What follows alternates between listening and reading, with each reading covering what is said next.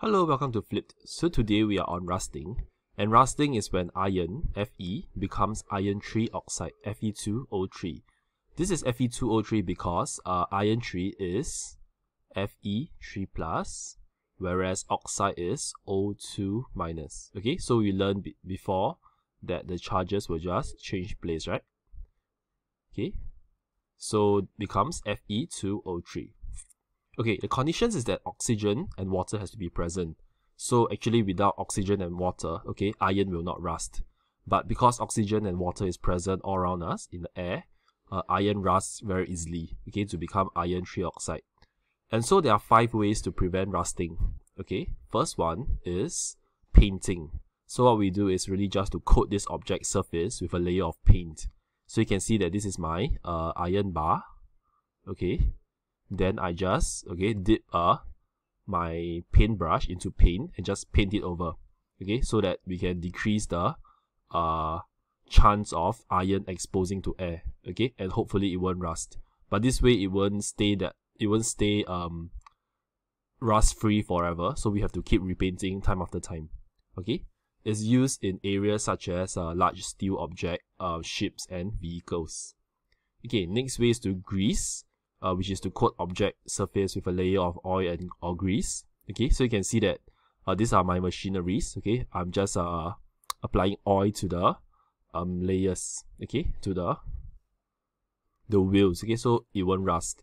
And it's we also use oil because it can lubricate at the same time. Okay, so it serves two purposes with one action. Okay, the third way is to use plating. So plating is when we deposit a layer of tin or chromium on object. Okay, so you can see that this is my tin plating. It's for food cans. Okay, all these are metal platings.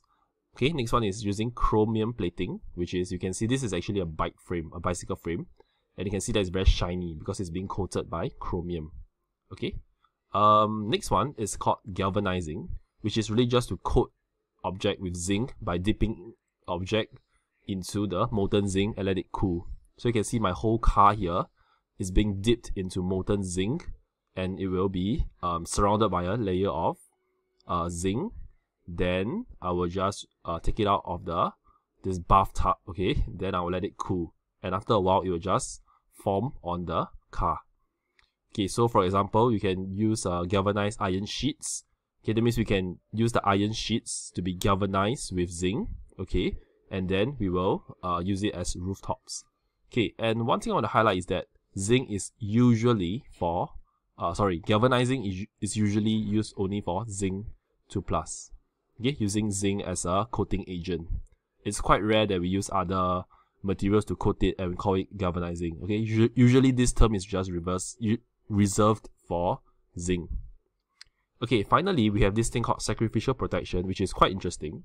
Let me explain. It's when you attach blocks of more reactive metals to objects that needs to be protected. So for example, here I have my ship hull. Okay, this is made out of all iron, let's say. Okay, then I attach, this one are zinc. Because we know that zinc is more reactive than iron, okay, in the reactivity table, okay, this more reactive metal will react with air and water preferentially. So what does it mean is that when these two, okay, you can see that iron, this one, all these are iron, okay, and zinc, they come into contact with water and air at the same time, right? Because when the ship is underwater, okay, only the zinc will be reacted, but with the air and water, okay, and the iron will just stay as it is. Okay, this one is a bit counterintuitive because we still can see that the iron is being exposed, but this is just how it works. Okay, the zinc is so reactive that it will just react away all the surrounding air and water molecules to make sure that the iron does not rust. Okay, and this is so there are two applications. First one is a ship house, okay, which is the bottom of the ship. You can see all these blocks here. These are zinc blocks, and underwater steel pipes we attach magnesium blocks. Okay, all these are just memorization. Okay, and that is all for rusting and how to prevent rusting.